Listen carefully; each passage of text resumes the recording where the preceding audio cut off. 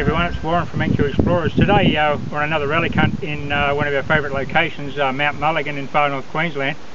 And today's a bit special. It's a real privilege for us to have along with us George Mayer from the North Queensland Miners Den. George being a bit of a legend among metal detectorists in the far north, and he spent many years up here hunting relics and coins and gold, of course, and he knows the area intimately, so it's great to have George along with us today. So it's just beautiful weather. It's towards the end of the wet season, and it's warm, but there's a bit of a breeze, so it's going to be a really pleasant day. The grass is a bit long, so that's going to be a battle, but hopefully we'll get some nice old coins and relics for you to see. So thanks for watching. We'll be back soon. Here's George in action with his first target with a CTX 3030. We've got, George, a piece of lead and a bit of alloy. No, it's a toothpaste. Oh yeah, toothpaste tube.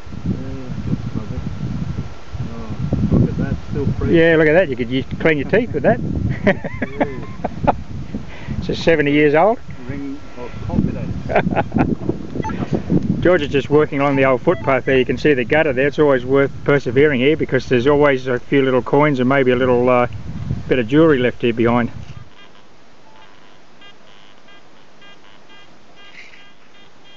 Here's my first target of the day with the AT Pro. It's the top of an old safety razor dating from the 1950s. Well, this target's very shallow. I'm getting a very consistent 81. Have a look at the target ID there. So as you can see, it's well, you may not be able to see it, but it's a thin veneer of soil on top of rock, so whatever it is not going to be very far down there. We'll scratch it out live and we'll see what we come up with, eh? Let's check it with the pro pointer. Actually, it mightn't be far off.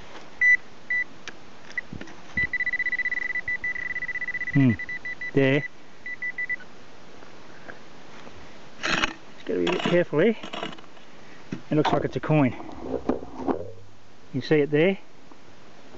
It was a lovely high reading. Oh, look, it's going to be a silver coin. It's a beautiful little sixpence.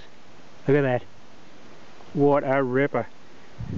Beautiful, consistent high tone 81. A little sixpence in amongst the rocks here. There she is. So there's a coat of arms, and I'll give it a clean and we'll get a date. What a beautiful coin in absolutely superb condition. It's a 1925 sterling silver sixpence. There's the Australian coat of arms on the reverse. On the obverse we'll have King George V. Smiling away there. Beautiful coin. Well, that was a very shallow target and a high reading, and it was a compact signal too, so I wasn't surprised when that coin came out of the ground. I'll just search in this area in case there's more coins in this spot. As you can see, it's fairly overgrown up here today. We've had the summer rains. It's towards the end of the wet season, but it's possible to pick targets out of the rocks on the grass if you just go really low and slow, as I just got that sixpence. So that was just over there, about 15 metres. This one here, it's out of the hole. Put the iron on there. It's a 79. It wasn't a terribly clean signal when I dug it, so I'm not confident this is going to be the coin, but maybe a bottle top or something, because I've got a little bit of an iron grunt on it. But it is a very clean signal. It's in here somewhere. What I'll do, might check this with the pro pointer. It's too much grass in here. And I've got it in my hand. Okay. Let's have a look here. Could be a bottle top because it was a pretty scrappy. Oh no, look what it is. It's a lady's hair clip, typical 1950s, 1940s hair clip that we get up here. Well, that's a nice little find. Lovely old relic in the backyard of what was an old house here. Well, not the detected target. I'm still digging a 75 signal in this hole, which is getting rather deep, so it may be a large target. I don't think it's going to be a coin. But look at this beautiful old piece of very delicate china teacup just come out of the ground. Have a look at that. Beautiful. It's very thin. It's fairly probably fine bone china, that. Nice one. Now we're in the vicinity of the old railway station. This is the actual platform and goods siding along this area. Got a shallow scrape.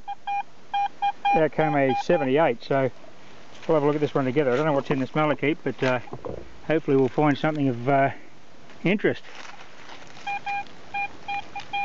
Okay, I've got it in my hand already. Let's have a look. Oh, could be a coin. Is not a coin. It's a washer. What a bummer.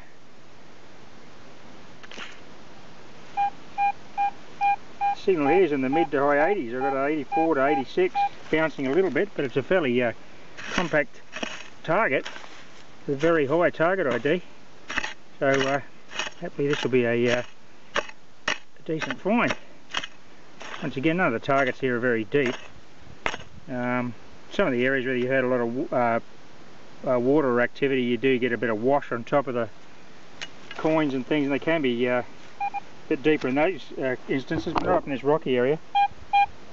Okay, whatever that was is out, and I didn't see anything come out, because it might only be a small target.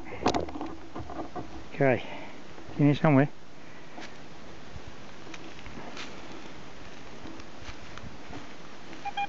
Okay, got him there now. Let's get rid of some of this grass. Okay. Let's hope it's not a bottle top. Could be anything. Pretty good signal, isn't it? Oh, it's another silver coin. Look at that. Oh, it's another beautiful sixpence. Beautiful. That one rung up quite a bit higher than that 1925, and I think this is another 1920 euro sixpence. Yeah, it's a fairly worn looking KG5. I think it's 1927. You might be able to read that there, I can't quite see it. Oh, that's a good one. In this long grass, just ambling along, sort of not really concentrating at this lovely high tone, and that was it. Well, there she is. It is a 1927, a beautiful sterling silver sixpence. Not as worn as I thought. That side there, the reverse, is just lovely. The king side is slightly looks like that's, yeah, it's not as the detail isn't as good on that side, but no, that's a beautiful little coin in great condition. There's no marks or anything on it, and not even any tarnish for a sterling silver coin. Beautiful. Well, I was just detecting down the side of the road, principally because the grass on the verges is very thick and rather high. Got a lovely 75 signal, and you can see I just got a third silver coin for the day. And it's a little threepence. It's a beauty. I can see it's a King George VI. It'll be a sheaf of wheat threepence. Ripper. I'll give her a clean and we'll have a look at a date.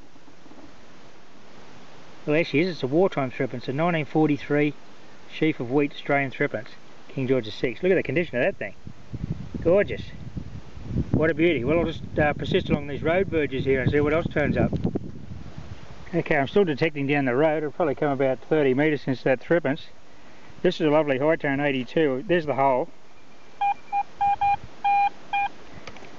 It's a very small target. I'm hoping it's going to be something. Oh, it's something. All right, here it is. Here I can see it come out the side, and it's a beautiful penny right on the side of the road. What a beauty. Well, the detect the road strategy's paid off. I've picked up 2 coins in about the space of 10 minutes. Actually, I can't make that out. It might be an old English penny. Stand by and I'll give it a clean and we'll see what that is. Well, it's a kangaroo penny in excellent condition. You can see King George V there facing to the left. This side is very dirty. I don't want to clean it too much. It's a kangaroo, so it's post 38. But that's the sort of a clay soil really sticking to that. I'll wait till I get home to clean that properly, otherwise I might scratch it. So that's a nice little find off the road, the second coin off the road. Well, this will give you some idea of where I'm detecting. You can see there's old fence posts, and these are old house stumps. There would have been high set Queenslander style homes through here, or mid set anyway, not terribly high set. You can see there's old water tanks in there. So there's about 7 or 8 old houses down in this direction, and at the bottom of this little slope was the cricket oval. And this is the road I've been detecting. Now just here, I've got a really good high tone signal, which we might dig here. 83. So we'll have a dig here and we'll see what comes out of this. It seems to be a small target. High conductivity. Could be another coin on the road. Who knows? Just have a scratch in here. I think it's going to be too far down because I didn't have to wave the detector too close to it to get the signal. A bit of old bottle there.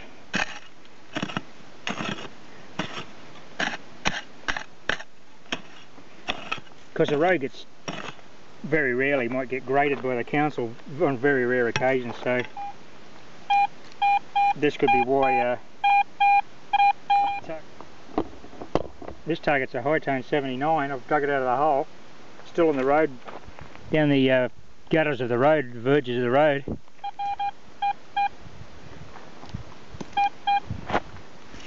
Might be lead.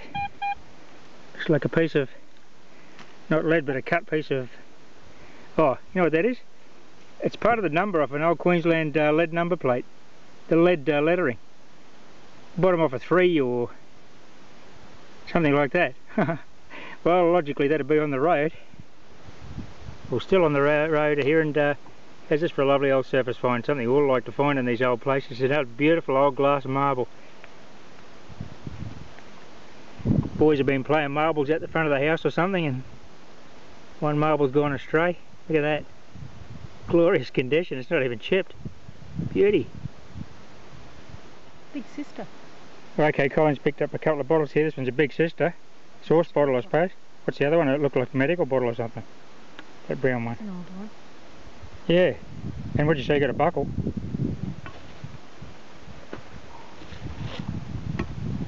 Yeah, that medical bottle might be, it looks like a medical bottle. I was going to say calamine lotion, but it's a bit big, isn't it? Oh, that's nice. Oh, that's beautiful. Really nice buckle. That'll polish up beautifully. That's a great find. Excellent. Okay, well, we're back for a cold drink, and there's George's finds with his CTX 3030. His find of the day, a beautiful florin, which he informs you was a sunbaker. Looks like QE2 was in the sun there, George. Yeah, yep. Some 303 bullets, a couple of pennies. Yeah, a couple of 303s and lead heads and the usual suspect bits of junk. The lead nails are everywhere. Well, I don't mind finding those because they indicate you're near a building. Yeah. But you've been coming up here for a long time, George, so you're a bit of a pioneer of Mount Mulligan metal detecting. Oh, yeah. No, well, it's a good day out. It's getting harder and harder to find stuff, but it's still around. Yeah. If you work for it, you'll find it too. Yeah. And of course the new detectors are a bit better at getting in amongst things and identifying iron targets. But it doesn't help when the grass looks like that. No, that's right. This is what we've been contesting with today. We've pretty much been confined to the bald patches and the roadways, so it says something of George's ability there to find those coins, especially that florin. So that was a great day for George.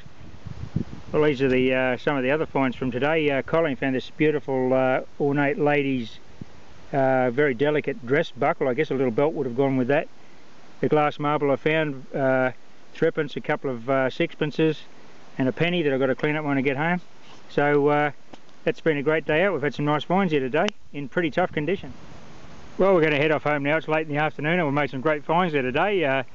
It's been a really good day out, and as I said, we had George along with us today, which was a real privilege. George made some great finds there, so if you're ever up in the north, make sure you drop in and see George at NQ Miners down for all your prospecting and detecting supplies and all your local knowledge. He'll put you on the right track wherever you want to go on coins, relic or gold.